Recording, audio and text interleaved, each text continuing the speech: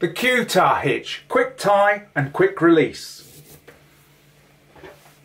So to the right hand side will be my working end, going off to the left standing end. And the first thing I do is form a bight around the back of my object. I then form another bight in my standing end and pass it through that original bight, then pulling on the working end. Take the working end around, over the top of everything, underneath, around the back, and then finally form another bight in my working end and pass it through the bight at the top there.